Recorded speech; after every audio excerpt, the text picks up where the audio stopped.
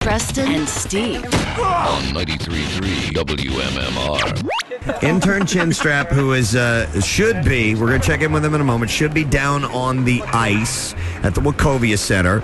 We have a goal at one end of the ice, and we have this contraption, which is along the lines of a slingshot. It's a giant slingshot. They actually use it at the Sixers game. So it's not Intern Chinstrap, it's Rockstar Rob, and he's in Bucharest. No. Down here at the Philadelphia Flyers, going to get shot across the ice right now with MMR.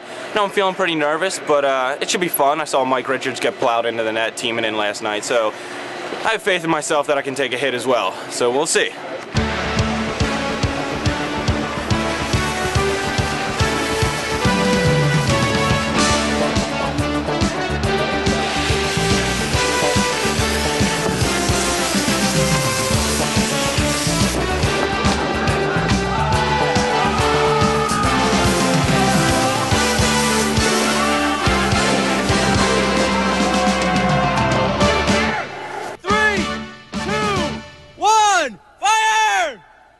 All right, here he goes. He's moving. He's across the center ice already. Here he comes. Back across the blue line. Cross circles into the net. Score. It's